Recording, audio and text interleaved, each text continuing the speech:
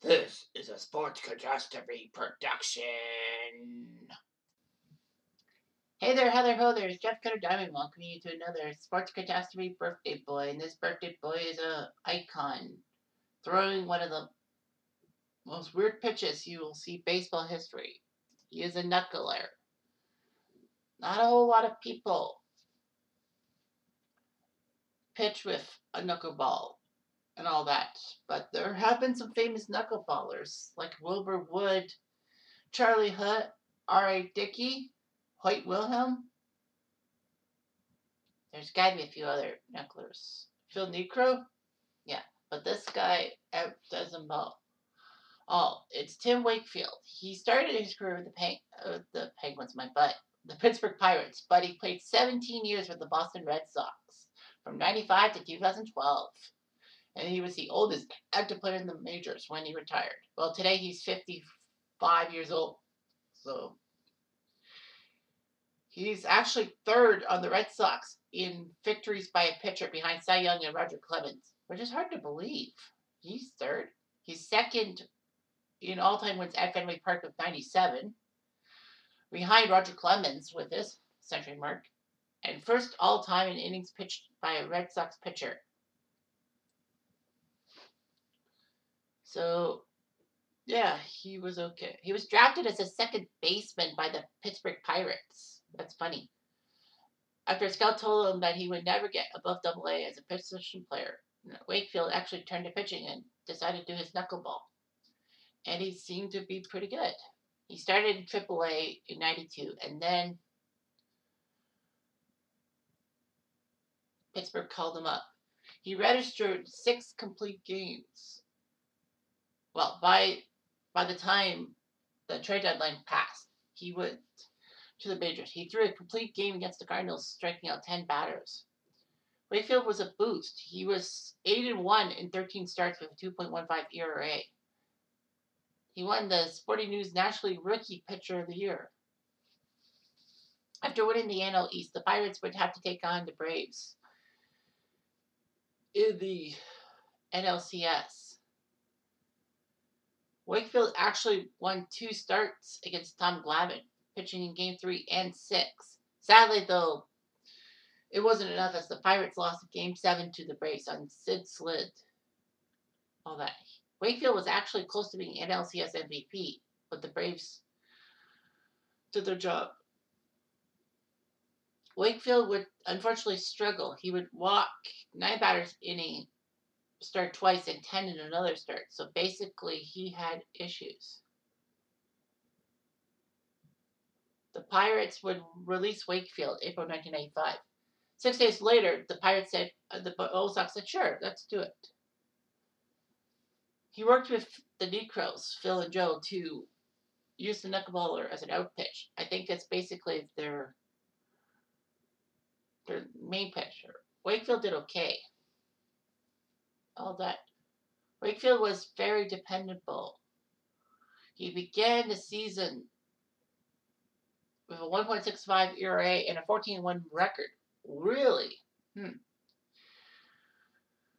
He ended the year 16-8, getting the Red Sox into the AL East Division title. He actually finished third in Cy Young voting. That's pretty good. Over the next 3 seasons, Wakefield would win 15 per year, or 45 in total. Wakefield was made to be the new closer in 99 when Boston's main guy, Tom Gordon, was injured.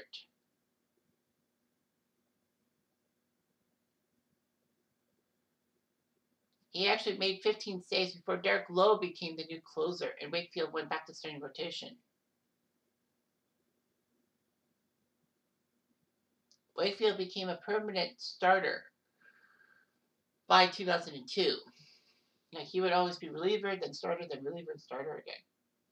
Ironically, Derek Lowe was the closer, but Derek Lowe also was the guy who won Game 4 of the World Series in 2004 against the Cardinals.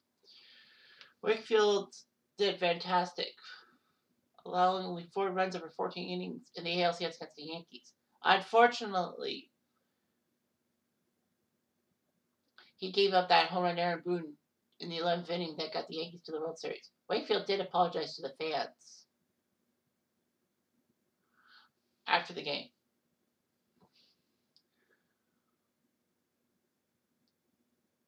Wakefield was supposed to start game 4 of the LCS against the Yankees in 04, but because he went out of the bullpen, he couldn't start.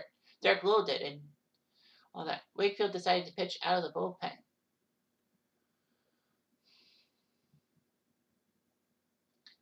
But he did win the World Series trophy, obviously, for 2004. Wakefield decided to agree to a rolling contract extension, which meant the Red Sox had the ability to keep Wakefield for the rest of his career. Wakefield would actually lead the Red Sox pitching staff with 16 wins in 05. Unfortunately, he didn't pitch in the 2007 World Series due to a bad shoulder.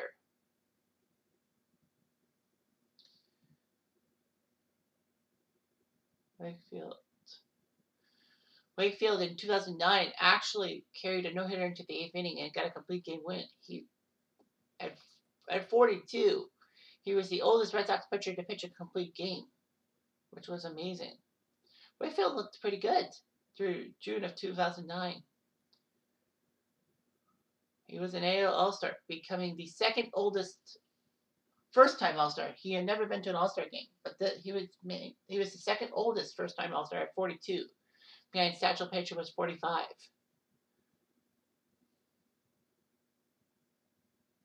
Wakefield seemed good. Unfortunately, though, he did have a lower back strain. I kind of ruined him.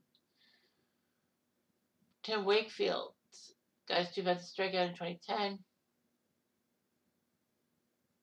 Surpassed a couple of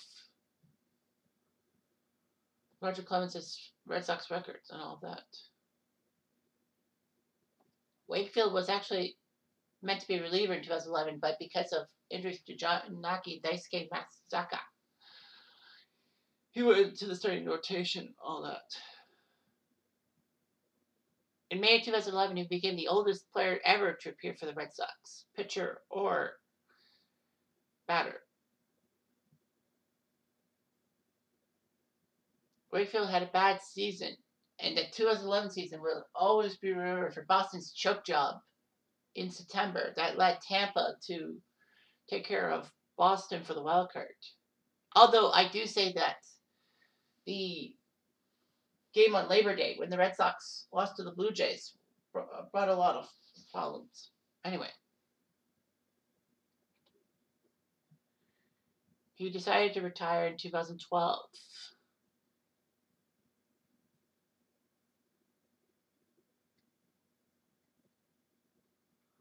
He was known for his philanthropy, being very charitable, for a hospital for children, and hosting a celebrity golf tournament.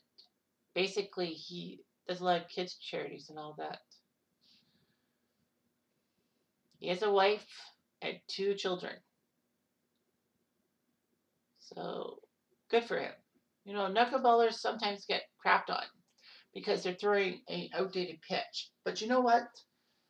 Knuckleballers can have their day in the sun. And that's all I'm going to say about that. Anyway, I'm Jeff Diamond. I do.